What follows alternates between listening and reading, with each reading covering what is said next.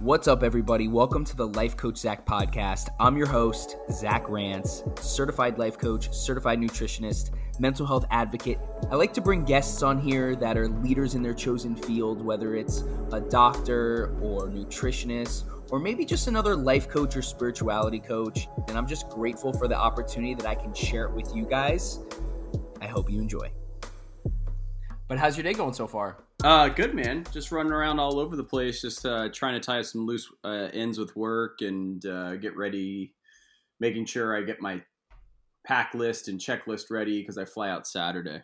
Nice, dude. I was going to say, don't be running around too hard. You got to stay off your feet because you got a big run this weekend. Yeah, I'm king of the taper. If it's one thing I'm good at in training, it's the taper. The taper.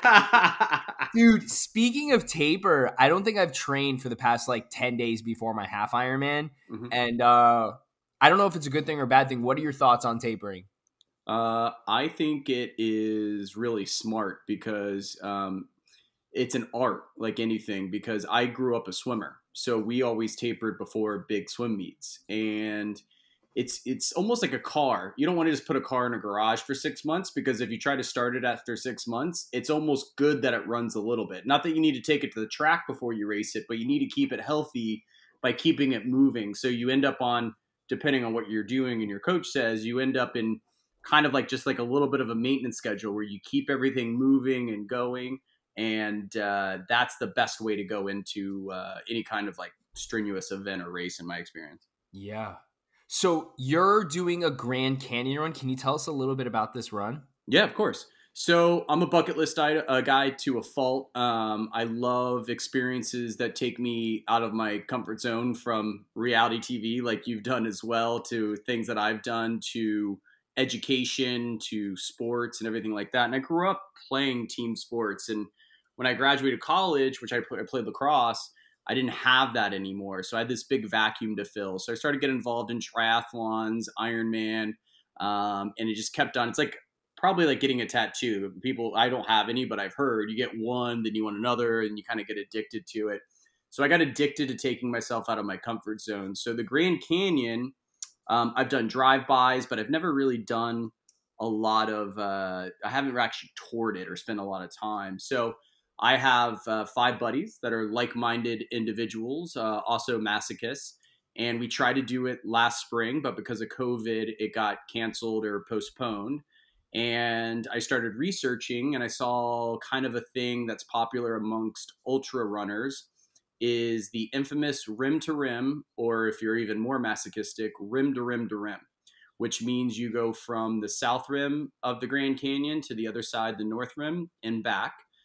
Depending on the trail you take, which trailhead, it's about 48 miles.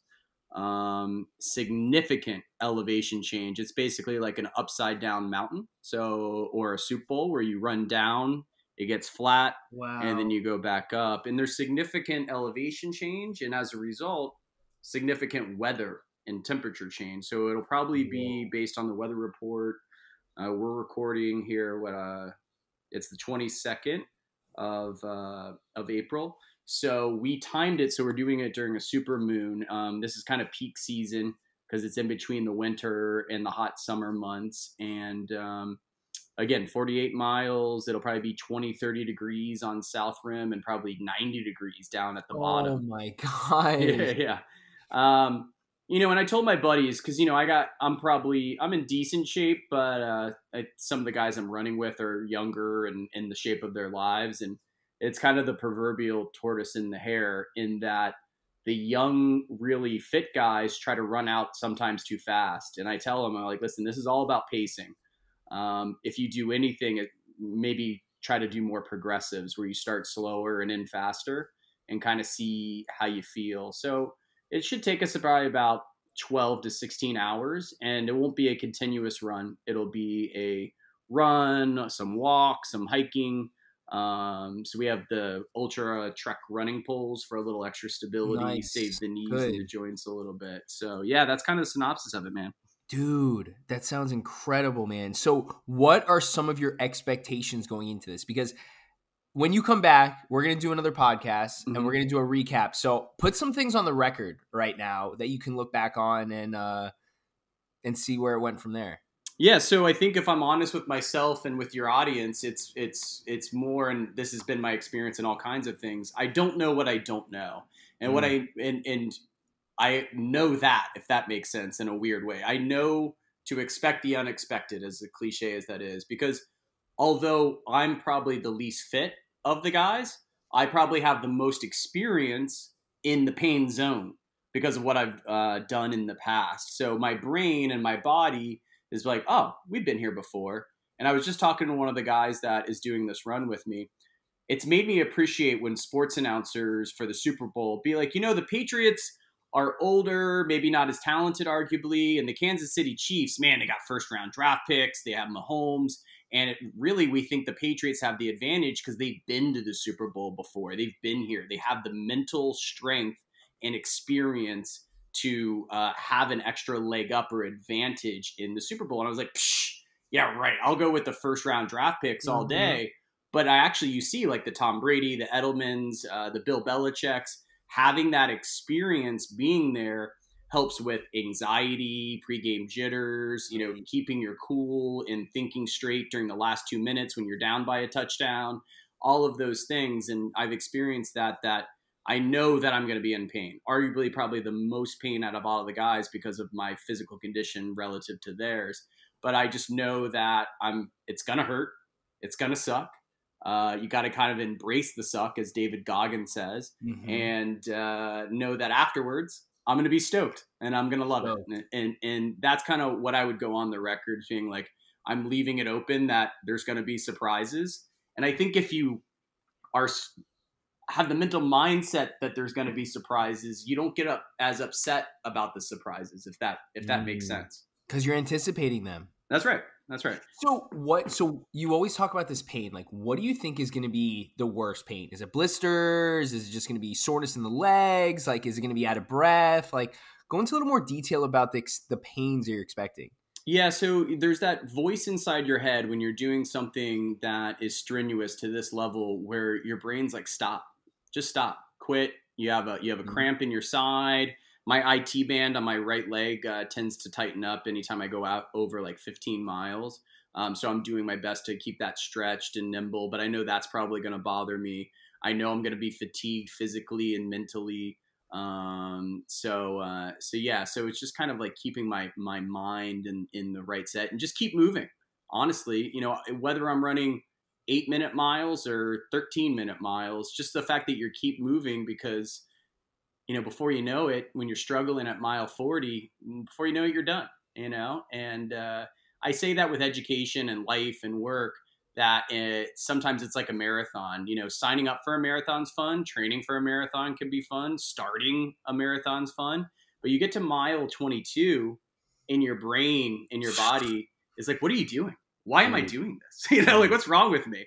But as soon as you cross the finish line, and it's almost uncanny, literally as soon as you cross the finish line for something like a marathon, you're almost immediately stoked that you did it. And you have like this overwhelming sense of accomplishment, this goal that you work towards. And I just know that that's how this will be too. I'll be in mile 40 or 35 and I'll be like, why am I doing this? Like, what? I should be home with my feet up, drinking a nice iced tea, watching sports on TV. But, as soon as I finish and I'm with my buddies, we timed it during the supermoon, like I said, and we hang out and we celebrate that night. It'll all be worth it. Oh, what's a supermoon? Just a full moon, or? Yeah, so it's just, it's almost like a harvest moon. If you've ever seen those moons that randomly happen and you're like, oh my gosh, it looks like really like huge and bright. We specifically timed it so it's during the supermoon. The stars out there must be absurdly, incredibly beautiful to watch. Yeah, I can't imagine. I'm excited because I don't think there's a lot of light pollution out there, so you should, and will be high elevation. And if I didn't mention it earlier, we're going to be camping. So we're camping on the South Rim. We're flying into Flagstaff. I found this historic train that started in 1901. We're taking that up actually to the South Rim. So we planned like a whole event, me and my 5 buddies. That's amazing, dude. So what's the nutrition plan for the race and prior to the race? So it's staying. I've had a problem with hydration.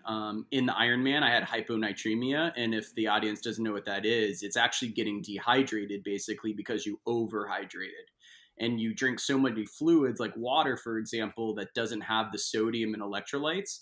So Right. your body just kind of flushes everything out, and you can die from hyponatremia. Your organs can shut down. You get tunnel vision. It's a dangerous problem to have, just like dehydration is.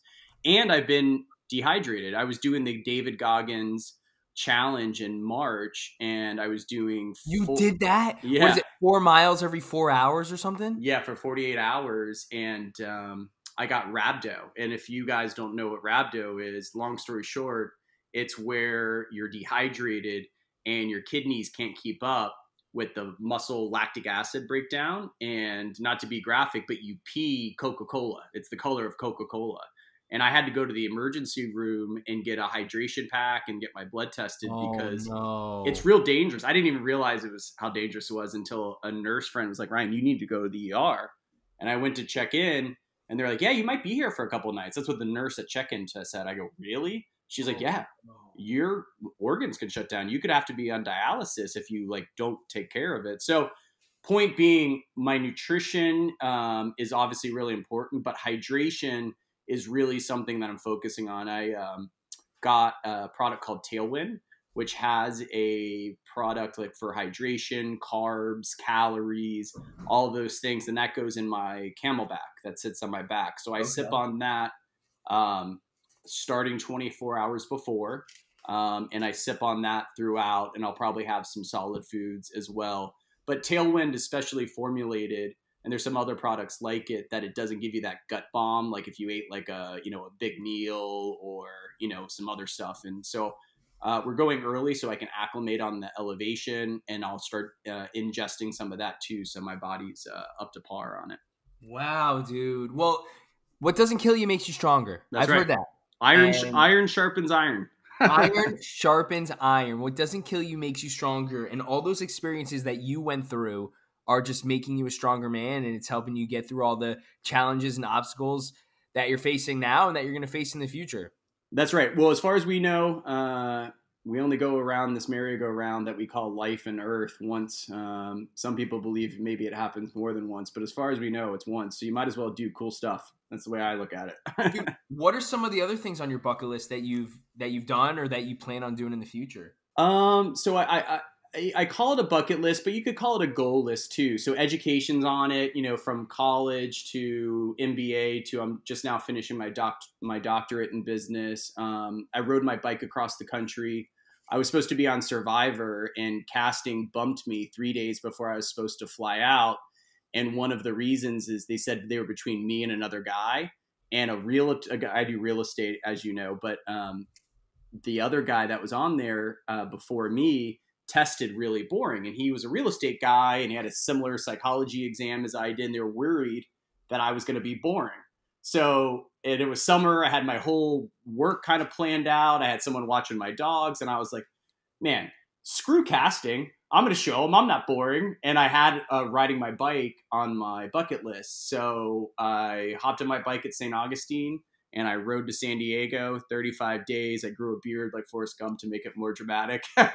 And I raised money for my favorite dog rescue at the same time because I was going to do it. Dude, I didn't know that. You Yeah. you rode your bike from St. Augustine to San Diego? Yeah, man, it was a absolute blast. We averaged about 85 miles a day, and we took a break in Austin and a break just outside of Phoenix. I think it was some little town. Wow, dude. I know, I'm a nut. I You're probably should. nuts. I should probably have my head examined. You should have your head examined. Is there anything crazier that you've done than that? I did Everest Base Camp, and then I summited a sister peak, and that was pretty crazy. It wasn't as tough as the Ironman, but it was mentally very taxing, and the altitude was a whole nother animal to manage. So that was kind of up there as kind of one of the crazier things I've done too. Dude, speaking of Ironman, I have my race in a month. Any Stoked for it. last tidbits of advice for me? Make sure your nutrition is on point, because I told you I had that hyponatremia issue. And make sure you enjoy it, man. I think a lot of people get so worried about their time, and all these other, metrics, and they're data junkies, and it's important to know where your heart rate is, obviously, and all that stuff. But, I would look at your first Ironman as your first Ironman. And what I mean by that is don't get so caught up on like, hey, I want to finish on this time, and then be upset that you're on mile 10 and you realize you're not going to hit the time. Really, really soak it in. If you wanted to like go for time and try to, do something like that, not to say you shouldn't push yourself and have goals and work your way towards it on your first Ironman, but I would really just try to soak it all in. I like the idea of being modest at the beginning of the race, see where you are. And if you want to start putting the hammer down later in the race, then that's a good plan. But I would say enjoy the experience is my best advice. And the other thing I tell my friends is that I did a half Ironman also as a tune-up the month before my Ironman in Cozumel. My half Ironman was the Miami one. And I did that in like 5 hours and change. And I had 5 miles left in the run, and I felt awesome. I threw the hammer down. I literally sprinted across the finish line. And that level of hubris basically came in. And when I was going to Mexico, even though I was training on coconut water and Cliff electrolyte blocks, I was like, I'll just get that when I get to Mexico. So I'm type B to a fault. I'm not type A. I wasn't super organized with like when I'm going to have this nutrition, how much, coconut water I'm going to have. So when I got to Mexico, there was no Whole Foods. I couldn't find coconut water anywhere. So I was like, I'll just drink water and Gatorade. Well, I just said my hydration issue. So that really kicked me in the butt, because when you get into that high endurance distance place, any vulnerability really comes through, from a nagging injury to not stretching to improper hydration and nutrition. So just to make sure that's dialed in, so you can also, like I said, soak it in. Yeah. Wow. Yeah. Dude, I'm excited, man. I'm going to take your advice. I'm just going to have fun with it, not worry about my time. As long as I cross the finish line before the 17 hours is up alive, it was a huge success. And like you said, iron sharpens iron. And since August, I've been training my ass off, and it's leveled me up with my nutrition and my quality of sleep, my time management skills. Obviously, I'm in probably the best shape of my life, which says a lot, because I've always been in decent shape. And, I went on my Instagram yesterday, and I was encouraging other people to get a race on the calendar, right? Like, put a half marathon on the calendar, put a marathon on the calendar, give yourself something to work towards. And, when people listen to this podcast and they hear all the incredible things you're doing, I know it's going to inspire them, and it's inspiring me to kind of just like get out of my comfort zone more. So dude, I want to commend you for sure for all the incredible things. It's cliche, but I think I appreciate that. But it's cliche. I think it's really the truth, though, that you really grow as a person when you take yourself out of your comfort zones in many different kinds of contexts. And you and I, we'll talk again, obviously, after your Ironman. You're going to learn a lot about yourself, because, you'll have those voices in your head that tell you to stop, and you just kind of push those down. You push those down, and you have a lot of time with your thought. In life, we're in the tornado of, getting after it, raising a family, paying bills, whatever. And I have a tough time meditating, and I know you're a big proponent of it. And one of the most annoying quotes I've heard about meditation, and it's annoying because I believe it to be very true in my experience, is that the people that have the toughest time meditating are the ones that stand to benefit from it the most. Mm-hmm. And I really believe that. And it's like that book you can't finish. You keep putting it down. I try to meditate. Whatever. Running an endurance sport has helped me hit that meditative runner's high state, where you go in and you have your breath, you have your movement. And in Ironman, you're not allowed to listen to music or a book or anything like that. No headphones. So you're just going through it. You're alone with your thoughts. You're thinking about pushing yourself. So you have the naysayers that your internal voice and monologue. Mm-hmm. And when you break through those proverbial walls, man, it makes you better, in my opinion, in everything, in life and business and everything. So I'm stoked for you. Dude, I appreciate that. And to go back and piggyback off of your meditation experience. So and you're absolutely right with that quote. And there's another quote that I like a lot. It says, everyone should meditate for an hour a day. And if you don't have enough time, you need to meditate for 2 hours a day. That's great. I like it. Right? Yeah, I love it. Yeah, man, you're absolutely right. The people that like can't do it are the people that need it most. I mean, especially you. I mean, and I'm going to do an intro once we get off here is to kind of tell everyone about you and give your background. But you're a real estate broker. You've built a successful real estate company. Mm-hmm. You're getting your doctorate degree. Obviously, you're in high demand when it comes to events and things like this. And I don't know how you do it. What has been probably the biggest factor? And you even said you're type B, like you're not the most organized person. Like, how do you think you keep it all together? Well, while we're throwing out cliches and quotes out there, you've heard the saying, and I think you alluded to it with your schedule and training. If you want something done, ask a busy person to do it. Right. Mm. And what I find is if I don't have a lot of stuff going on, maybe the real estate market's slow or I'm out of season because my real estate business is very seasonal. I don't have any schoolwork to do. That is when I'm the least productive ever. And you would think it would be the opposite because like, wow, you have so much time to repaint the house or redo, work on that project you were working on and whatever. What I find is when I'm really busy, that's when I just crush it. So, there's a balance, obviously. It's that annoying balance word, right? Where you got to strike a balance on things because I have a tendency sometimes to have nothing on my plate. Then I put too much on my plate. I get burnt out. I take everything off my plate and then it becomes like a cycle again. But to more directly answer your question, I think that by just keeping myself busy and goal oriented, that really helps me move the needle. And, I'm a big sailor too. And sailing's similar to endurance sport in that if I had a cigarette boat, I want to throw the throttle down, run over manatees, hair on fire, just get after it. And it's how quick can I get to where I'm going? Mm-hmm. Where in sailing, it's almost like as a sailor, you have a different mentality. It's like, there's going to be issues for you to overcome during that race or that cruise. So you're like, hey, like when you mentally are prepared for obstacles, then I think that you approach them totally different. I remember your audience might be too young to remember some of this song, but if you remember that song, I can see all obstacles in my way. Yeah. Sorry for the audience having to hear me being tone deaf. But when I was a little kid and I asked my parents, I'm like, why is that a good thing? Because then he's like, it's going to be a great day after that. And as part of the lyric, and what my parents explained to me, they're like, Ryan, it's important to know obstacles in front of you.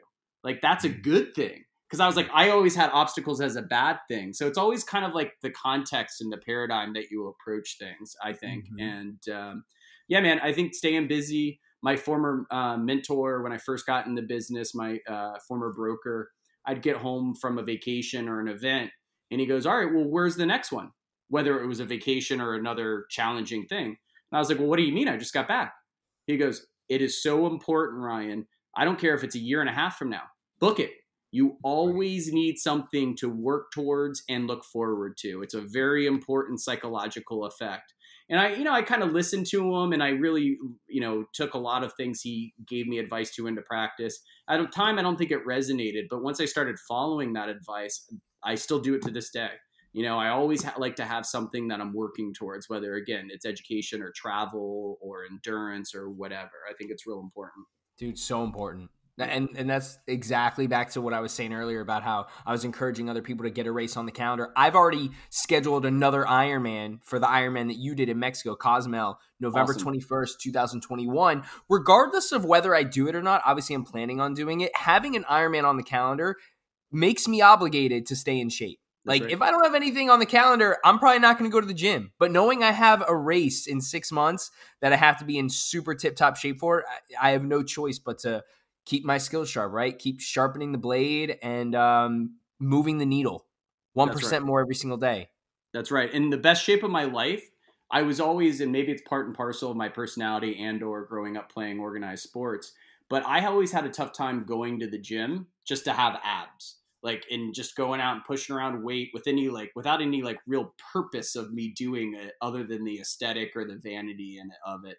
So for me, I was like, man, I would sign up for the race before I even started training because I was like that, exactly like you said. I'm like, man, I better get my butt on the bike. I better not have that beer because I got that date and that thing coming up. And it's if it didn't scare me, it wasn't a good enough goal. You probably heard that too. And I always try to find things that scared me a little because that was always kept me on my game. Absolutely. Well, Ryan, dude, we wish you the most luck, safety, love, health, happiness, wealth, success for you, all your friends, your family, all the people you care about most, dude. You're an incredible guy. I'm happy that we cross paths and that we stay in touch as much as we do. Me too.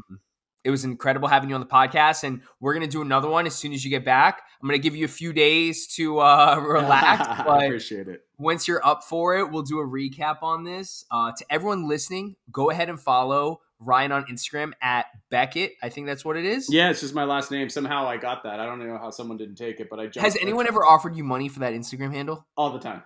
All the time, right? Because I know the person that has the handle Zach, I've offered him money for his, but apparently he's gotten offers in like the six figures, and I'm like, geez, dude, ain't no way I'm paying $100K for a handle. But all right, my dude. Well, look, enjoy the rest of your day, enjoy the rest of your week. Safe travels, and I look forward to hearing all the stories when you get back. I appreciate it, man. Thanks for having me on the podcast. So I caught up with Ryan after his Grand Canyon 48-mile race, and he had a lot to say about it. It was actually extremely surprising what he had to say. So here it is. Enjoy. I'm gearing up for my Ironman next week. Awesome. And where's this one again? This one's in Tulsa, Oklahoma. That's right. Awesome. Yeah, man. Dude, I'm so stoked. I cannot wait. Really looking forward to it. And we're going to see how it goes. The goal's 17 hours, not a minute faster. Love it. So, and no injuries or nothing nagging you? I got a little nag in my hip, unfortunately, that just popped up about 2.5 weeks ago. So doing a complete taper. I'm not even training at all until then. You know, I'm ready, right? I've been training for 9 months. At this point, you know, it's just waiting for race day, honestly. That's awesome. I always said taper was my strongest part of my program. Too funny, man. So, dude, you're back. You're alive, right? Mm-hmm. You made it. How did everything go? I barely made it back. I think first time we talked, I knew it was going to be challenging, and I left room for it being more challenging than expected, but it was brutal. The main reason it was brutal is because we were doing a lot of running training, like long distance. I was working in a little Stairmaster, you know, for elevation, you know, going up and whatever. I decided to go with the trekking poles. That was a debate amongst me and my group. Thank God I did, which I'll explain in a little bit. But basically, long story short, I think we underestimated a couple things. We underestimated how Florida boys were going to adjust to the altitude. Because remember, the South Rim's 7,000 feet and the North Rim's 9,000 feet. And, you know, I've been much higher than that on some things. And I think we were all kind of taken off guard about how brutal the elevation was for us, as good of shape as some of the guys on our team were. The other thing I would say is that we couldn't run as much as we thought, meaning like when we were descending and ascending, it's almost, and I know very professional trail runners have run it and, you know, crushed records and times and stuff like that, but we found it very challenging to run down a lot of it. And because of the altitude and the incline, we found it very challenging going up. You know, in the middle, when you're in the bottom, you could, you know, kind of jog through some of the rollers and whatnot. But so all of that said, it took me, I think we were trying to go for 16 hours. It took us every bit of 22 hours to get it done. Wow. Yeah. Yeah. It was amazing. I will say this, you know, for anyone that hasn't, any of your fans, your audience that hasn't been to the Grand Canyon, as great as technology is with video and pictures, I can tell you 100%, and this was a consistent opinion amongst my group, it does not do justice to the Grand Canyon at all. When we first got off we took this old school train, I think I mentioned, from this little cowboy town of Williams up to the South Rim where we camped. And when you see the Grand Canyon for the first time, it almost is like otherworldly. It feels like something out of like Aliens or Avatar or whatever. It's absolutely breathtaking. So I've definitely appreciated why it's one of the 7 natural wonders of the world. It's absolutely breathtaking. Dude, I got to get out there, man. For sure. It's an amazing experience, and I don't want to bore your audience with like all the little details, but I can tell you that we started at 3:00 in the morning.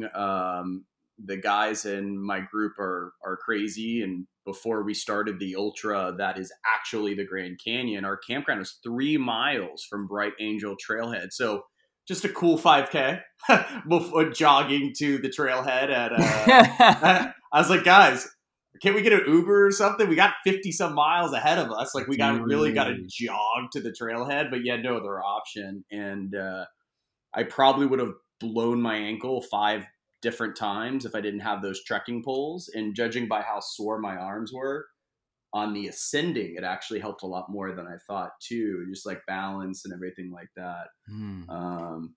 But yeah, man, it was a beautiful experience. I think most of the group hated me, especially towards the end, since I was the one that talked everyone into the whole idea. But I can tell you, I think I made this analogy the first time we talked and recorded.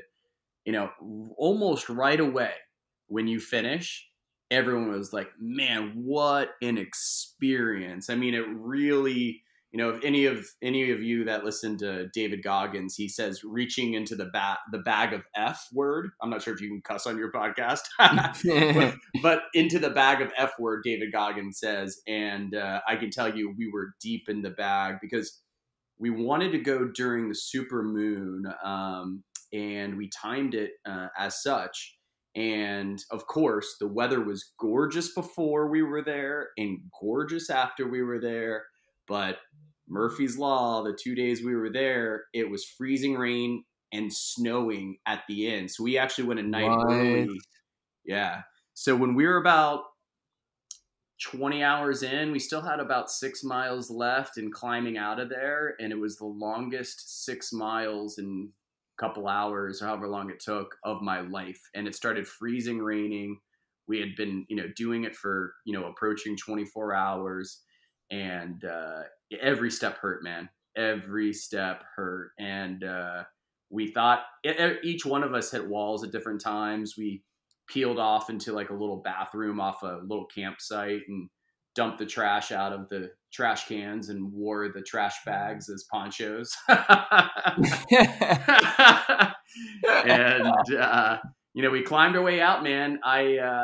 We got to the top. It was, again, 2:30, 3:00 in the morning, and it wasn't flurry snowing. It was driving snow. So we actually went into the bathrooms where they had the heat on a little bit, and we slept in the bathrooms until about 7 in the morning when people started coming in. Oh my gosh. Yeah, man, because we still had a few miles to go to the campground. And I was like, man, do I want to sleep in a freezing tent? Like, and I can tell you, all of us, and some of the guys are in way better shape than I am. When we crawled out of the Grand Canyon, we really had nothing left. So thank God those bathrooms were there. And yeah, man, definitely not fancy at all. We definitely pushed it, and it was humbling and amazing all at the same time. Unreal, dude. So what is one thing that you learned about yourself through this entire process? Other than that, I should probably have my head examined. It's something that I already kind of knew, but I like taking myself out of my comfort zone because I think you grow as a person. I really enjoyed on this one, actually, because I've done stuff like Everest or Ironman that were organized by other people. But there was a part of me that really enjoyed being the organizer of this and encouraging friends, a couple that work with me, a couple that are younger, that it was a kind of a more out of their comfort zone than things that, that kind of with my track record. And I really kind of enjoyed, I know you do some life coaching. It almost was like a microcosm of life coaching, if you will. And I found that like really rewarding because my one friend at about almost 9,000 feet, the North Rim, he had a panic attack, and he's never had a panic attack before. He thought he was having a heart attack. He laid down on the trail, and we got him to finish the last little bit to the North Rim, and he was trying to get an Uber. And I was like, dude, wow, there's no Ubers here. You know, like, the only way you're getting out of here is walking. And he was done. And remember, we're only halfway done now. I mean, we still have 25 miles and, left. We're at 9,000 feet. And he was trying to find every off-ramp, metaphorically speaking, possible. He tried to convince a construction worker he was going to bribe the construction worker to ride back with him in his truck. Nothing was working. I go, listen, man, one step at a time. There's another water stop in about an hour we can stop at. We can check in with each other. We're in no rush. Like, I'll be right behind you. And sure as hell, man, he finished strong. He finished right there with us, like 25 miles and 12 hours later. And I told him, and it was him that experienced it, but I experienced it with him. I just go, how powerful is the body and the mind? You thought halfway through the trip at 9,000 feet after a panic attack that you were done. You literally thought you were at the bottom of your reserves in your tank. And look at you now. You're struggling, sure, with the rest of us, but you're with the rest of us, and you finished. And to me, like, that felt really cool, because even though it wasn't my accomplishment, I felt like I had like a small part to play, and I felt proud for him and stoked because, that's really breaking through some barriers there. And I got to witness it, and he's a good friend of mine. So I think that was really cool. And I think, to directly answer your question, I kind of learned about myself that I appreciate that, if that makes sense. Unreal, dude. Honestly, I'm really proud of you. And thanks, man. Kudos to you for trying this even in the first place, right? The fact that you guys actually completed it, and you being, I don't want to say the leader, but like just keeping everyone level-headed throughout the entire trip and learning a lot about yourself and teaching your friends a lot about themselves as well. So that's really inspiring. I hope that anyone that's listening, is inspired enough to take on a challenge, maybe not as big as this, because yes, you do need your head examined for sure. But dude, that's incredible, man. Thanks, man. We're gonna release one of the guys that went with us does some videography, so we'll do a little short, and I'll send you the link if you want to share it with them, and we'll be probably like a little 5 or 6 minute thing we do on our trek. We'll put together like the different videos and pictures that we took. And if anyone is interested in doing it, I highly recommend, there's a Facebook group that's Rim to Rim to Rim. They do it with the acronym R2R to R. And they were amazing. Anytime we had questions or needed advice or anything like that, that Facebook group was really supportive. And you don't have to be a masochist like us, like just visiting the Grand Canyon. Some people just actually go South Rim to North Rim, and then later in the spring they have a shuttle that can bring you back. So there are other ways to experience it in a lot less masochistic way if anyone's interested. Unreal, dude. Well, I'm looking forward to that. Definitely share with me. I'll share it to my audience. Beckett, man, you are a beast. You're an animal. Keep doing your thing. Keep inspiring. Thanks, and man. Keep pushing your limits, dude. I appreciate it. I will say one of the things I learned is I think I'm good for a while on the bucket list masochistic adventures. I'm sure once the dust settles, I'll come up with another one, and I'll probably be trying to talk you into it to do it with me as well. But I think for now I'm good. I'm good for a while. I can definitely confidently say that. Love it, dude. Good stuff, my guy. Well, enjoy the rest of your weekend. Wish me luck in the Ironman. Dude, I'll be following you. I'll be live tracking you. I hope your audience does too. It's a fun thing to do to cheer on friends, and I'll be live tracking you on the Ironman website, and I'm really stoked for you to have the experience, and I know you're going to crush it. Like I said, I'm glad you framed the time goal the way you did when we began the recording, because I think that that's really important for you to enjoy it and soak it in, man. Thanks, dude. Appreciate it. Well, we will definitely connect soon. We got to get out there and play tennis at some point. I'm in. Yeah, I guess you can take my lunch money anytime next time we play. Sounds good, bro. I'll talk to you soon. All right. Thanks, brother.